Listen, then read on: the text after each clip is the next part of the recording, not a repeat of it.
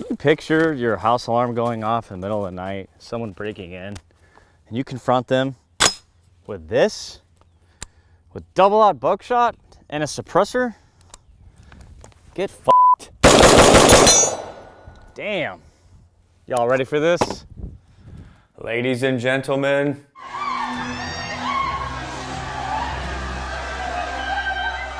Ladies and gentlemen, welcome back to the NFA Review channel. I have not reviewed in quite some time. I have some personal things going on in my life that have taken up all my time instead of spending it here with you guys in the studio. So today we are going to fix that. We're going to catch up. We have a backlog of reviews to do on firearms and suppressors alike. So stay tuned. A lot of videos coming in the pipeline. Also, if you've been living under a rock and you don't follow along on Instagram, I'm more active on there. Check out my stories. The vendor list for Suppress Fest 2024 this October is growing rather quickly. We're over halfway sold out of vendor space, which is cool. So that leads me to my next topic, Genesis Arms with their Gen 12 shotgun. Now, some of you guys remember seeing them. I did a booth interview with them at SHOT Show 2023, and their shotgun was featured in the previous our last installment of John Wick, the John Wick 4, I believe. So really cool. We're going to cover this in detail today. I have a couple samples here today. I even have a JK Armament suppressor on this one that's all set up that we're going to be doing a lot of shooting with. So stay tuned. Let's dive deep with Genesis Arms.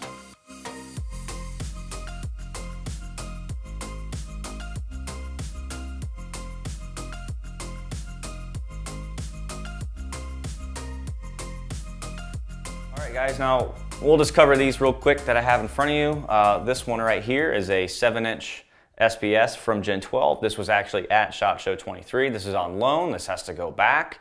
But we'll be shooting it today. It's pretty badass. It is a Raptor killer. I'll show you some B-roll shots here. But considering I have a Ram TRX, I thought it'd be kind of funny to do a little skit with that. I think I already did a YouTube short with that on the channel, actually. And then over here, we have a 7-inch Woodland Camo, 7-inch barrel SBS, our really clean looking gun there. Actually, I'm gonna lay these down so they don't fall while we're talking about this one. Now, this is a 10.5 inch that I decided to go ahead and set up. So we got a little flat tuck earth EOTech on there, some Troy sights, sling. We got a Scout light, probably just ruined my camera there. And then we have the suppressor from JK Armament. So this is a fully set up, suppressed 10.5 inch SBS shotgun. So let's go ahead and cover the details, guys, and then we'll hit that range. So like I just mentioned, comes with a 7-inch barreled version or a 10.5. You can order these as pistols or factory short barrel shotguns, which these three firearms are. While we're on the barrel, it is threaded 1.375 by 24, which is why it fits so neatly with this shotgun suppressor from JK Armament. Don't go getting all excited and putting any suppressor on the end though, because you know, boom. Your chamber is going to be 2 3/4 inch or 3-inch shells in 12 gauge. Your handguard is going to be free floated with M-lock points around the clock there with a Picatinny on top, of course. It has a right side charging handle. It does reciprocate with the bolt. This is short recoil operated, and it's based off of a DPMS 308 cartridge, lower receiver with a short 308 weighted buffer. Your trigger is going to be Hyperfire, and it comes in at a nice crisp, oh, safety, 3.5 pounds.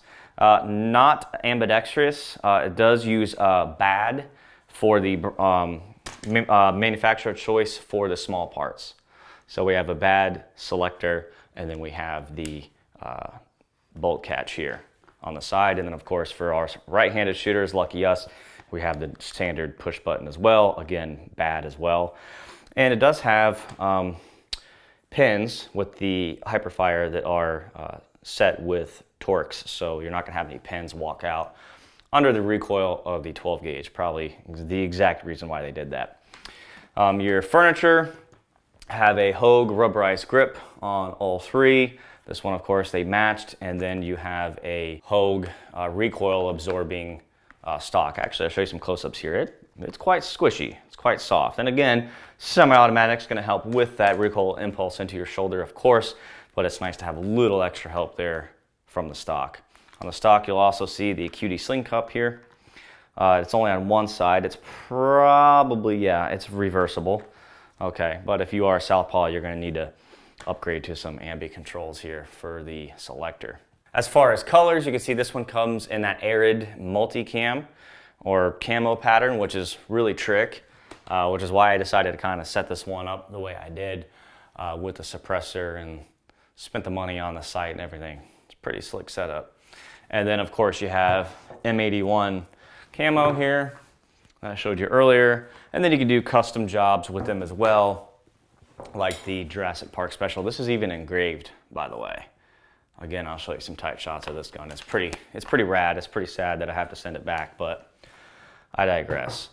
So there you have it. It's magazine fed, 12 gauge shotgun. They do sell longer magazines that hold 10 rounds. These are 5-round mags. Unfortunately, they did not ship it with any drum mag or fun longer 10-round mags. So we'll have to make do today. I'll just have a bunch loaded up, ready to go. So what I want to do at the range is just run these things through the gauntlet, run some slugs, some buckshot, some berg shot through it, suppressed and unsuppressed, and really just have fun, because a magazine-fed short barrel shotgun on an AR type platform, I'm not sure you can do much else but have fun with it. So let's go ahead and get to it. Before we get shooting, a quick word from our sponsor, Capital Armory. They're the nation's largest silencer dealer and have expanded their silencer shipping ability to multiple states, with even more on the way. They can still ship directly to Texas residents, but they can now deliver silencers directly to your door for those in many other states. The process is simple and keeps everything in-house. So there are no additional dealers, transfer fees, or headaches. They manage the entire process from start to finish to make your life easier. The process is very simple. Once you purchase a silencer online through their website, you'll be contacted to begin your online customer profile to provide them with fingerprints and other necessary information to complete your e-file Form 4. After the ATF approves your form, Capital Armory will initiate electronic transfer paperwork with you, and your silencer will be mailed directly to your front door. And the best part is, your customer profile only needs to be done once, so you'll be ready to go for all future orders. Head to capitalarmory.com today to learn more. All right, before we get started out here, I just want to touch base on the case. We didn't really cover it in the studio, and definitely deserves mention. So this is made by Savior Equipment for Genesis Arms. Everything's branded.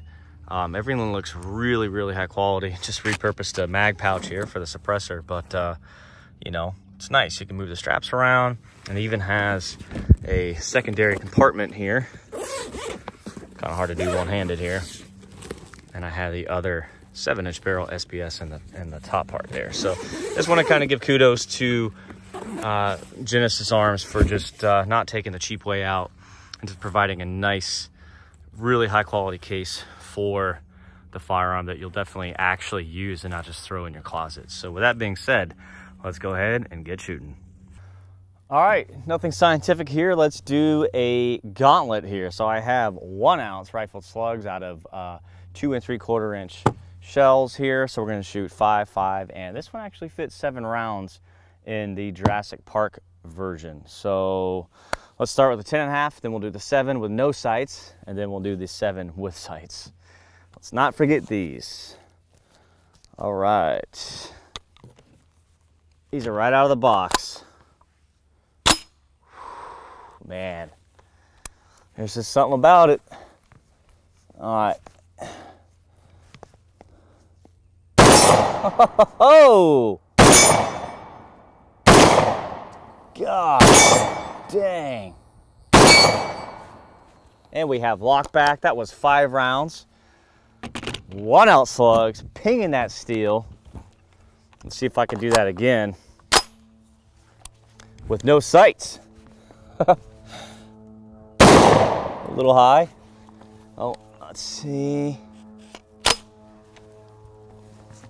Oh, let's move this stock back here. There we go. I'll aim a little lower. Ooh, just to the right. All right, you definitely need sights, no lock back. And we have 7 rounds out of this guy, the Raptor Killer. They even painted the buffer tube. Now that's attention to detail.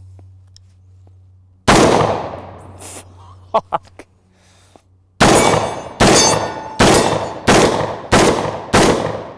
All right, that's cool.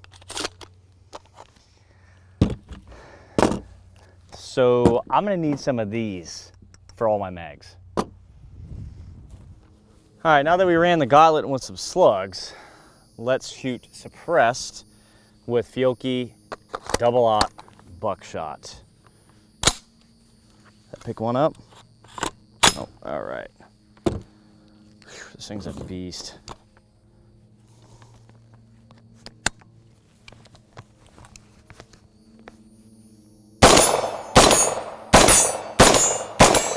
That's sick.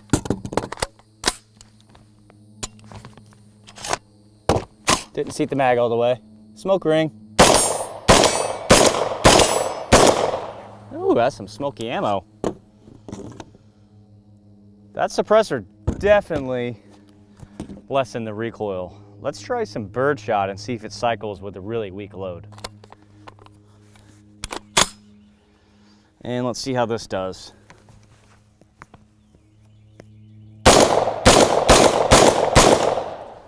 And we have lock back.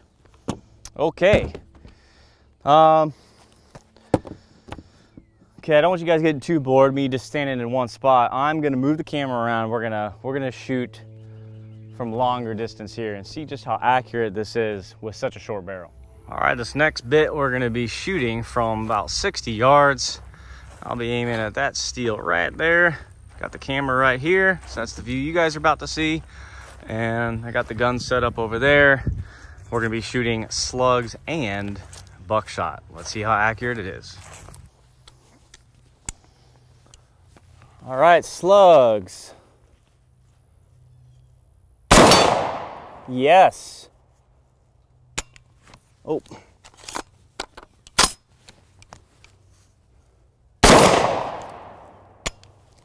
Interesting. Okay, you really got to hold on to this thing so you don't absorb any of that recoil, slow the bolt speed down too much. And wow, we have double-aught buckshot, the military brown box stuff.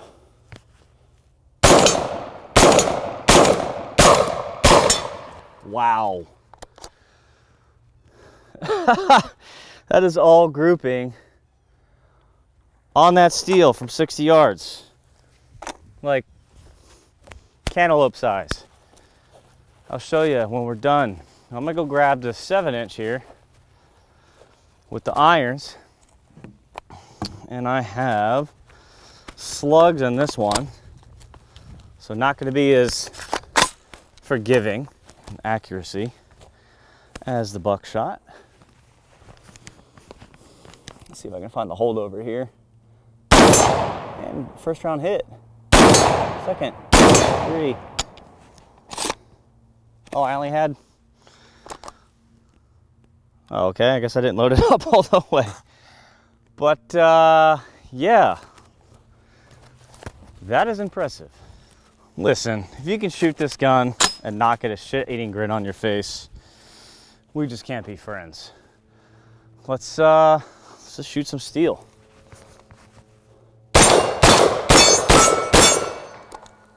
Wow. Definitely need bigger mags. Whoop.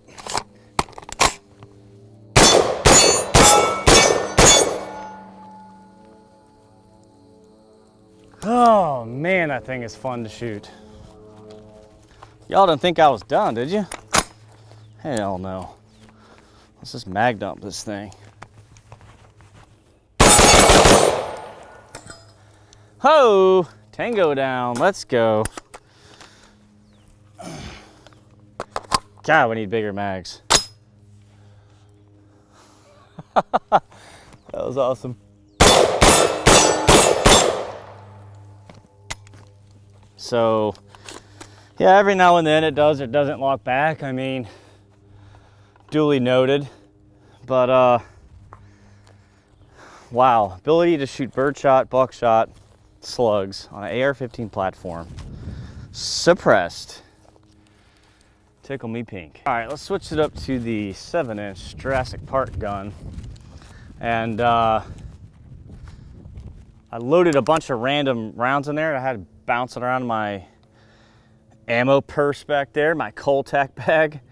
So we got birdshot, buckshot, buckshot, all alternating. So I am not going to shoot the steel this close with birdshot because I don't feel like getting peppered to death. So I'm just gonna shoot the dirt here and we'll just do a function check. I got a bunch of random rounds in here.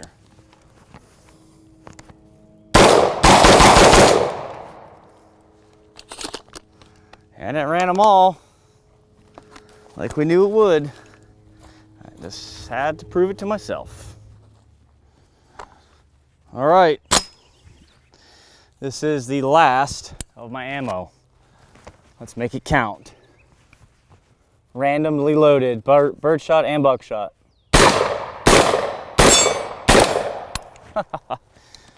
You can tell what's what. We do have a malfunction here. No, I didn't. We're gonna have to cover that. Loading of the mags properly by Adam Johnson. There it goes. Yeah, we're gonna have to explain that one.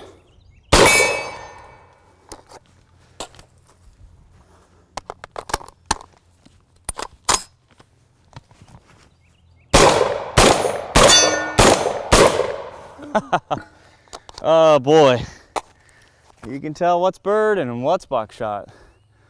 Let's go ahead and wrap it up. All right, ending thoughts. Wow, let's start from the top. My favorite out of all of these is definitely the 10.5 inch. I don't know if it's the proportions, whether or not it's just the color scheme or the fact I already have it set up, it's suppressed. That is one badass setup. So badass and works so well today, I'm most likely going to be using that for my bedside gun from now on. I mean, we can't argue the fact that we have an AR-15 platform that everybody watching is already used to that manual of arms, operation, recoil impulses, magazine changes, yada, yada, yada. To have that by your bed with an EOTech and a light and a suppressor and have 10 rounds and the longer mag of double-aught buckshot. I know they even have a drum mag coming. I think it's 15 to 20 rounds, I forget. It's still in process of being made. I mean, even a 10-round straight mag with another laying close by, you know, if it's grouping at 60 yards, the size of a cantaloupe, I mean, the distances in your home, getting double-aught buckshot pellets into a target that fast and that accurate with no muzzle flash and just, there's really not much else out there that's going to be doing that, okay? Could you do another SBS? Sure, but most other SBSs out there that are factory are 14-inch barrels, and then you got to throw a can on it.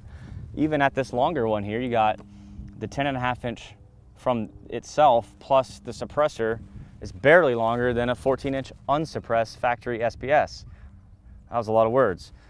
Then you have the 7-inch version you can throw a can on if you wanted to maintain even more compact setup. Really, really neat product. It's cool that it's in a, like I said earlier, a platform that everybody watching is used to shooting. Sorry, there's like frickin' bugs everywhere out here. Really impressed. Today we ran to the gauntlet of birdshot, buckshot, and slugs, and outside of user error, it ran 100%. So 2 things to note. One, when you load these mags, and I'll show you a little crappy B-roll here. When you load the mag, there is a little recess in the rear of the mag that has clearance for the rear rim of the shell. You push it down there, and then as you push the shell down, you push it backward into the back spine of the magazine, and you'll feel and hear a little click. That's when you know it is properly seated in the magazine. If you just insert it in and keep going, you'll have a failure to feed like I did earlier. That was not the gun's fault, that was 100% my fault. I noticed what I did as soon as I pulled the mag out to inspect it. Another thing, you have to really stay in this thing and just let yourself take all the recoil. Don't you know, move backwards to absorb that energy, because you could slow this bolt speed down just enough to where it won't lock back on the last round in the magazine. Also, when it locks back, sometimes it will lock back and not go all the way rearward, and the bolt head will be hanging just a little bit over the empty follower. So when you insert that fresh mag like I was doing and you hit the paddle release, that bolt head is already past the rim of the shell and it's not going to strip it off the magazine. One way to negate that is always just get in the habit of doing the little overhand or underhand AK load, and you'll pull that bolt head back quarter to half an inch, release it, and you'll be good to go. Two little niggles there. It's just getting used to the platform, because I mean, you're talking a gigantic shell casing and a platform that typically does not take one. But again, load the mags correctly, you'll be good to go, and just keep an eye on where that bolt head is and you'll be good to go. Other than that, these things ran remarkably well considering your different brands and ammo types that we had out here. We had two different sporting loads of birdshot. We had two different buckshots. Okay, so we had Remington Sport, Winchester Sport, Fiocchi buckshot, and this is the military Winchester green buckshot. And then we had Winchester slugs. A lot of different brands, a lot of different types of loads we were shooting, and it ran very well and very accurate. So, I mean, kudos to Genesis for coming to market with something like this. I mean, you can't deny how freaking badass this thing is. So, Huxworks, I know, is developing a suppressor for these. It's like a breacher type, you know, make a purchase on a door frame to blow the hinges off type deal with suppression built in. I know it was marketed more towards military and police, but they're going to bring it to the civilian market, so hopefully we get it soon so we can review it here on the channel. Huxworks, if you're watching, make that happen. Anyway, pretty cool product. If you guys have any questions, if I glossed over anything, please comment below and I'll do my best to answer it. I'm going to do my best to get Genesis arms out to Suppress Fest 2024. Huxworks is already attending. Maybe they can work something out there, but we definitely want these out there for you guys to demo in person. So don't take my word for it. I like it. It's a cool product for what it is. It's a freaking AR platform shotgun. Okay, it's cool. It was in John Wick. All right, can't complain there. So you guys make up your own mind at home. This is my new bedside bitch for sure. So hope you guys enjoyed the review. Again, if you have any questions, please leave them below. I'll do my best and give it a thumbs up to give the big old middle finger to YouTube. See you guys next week.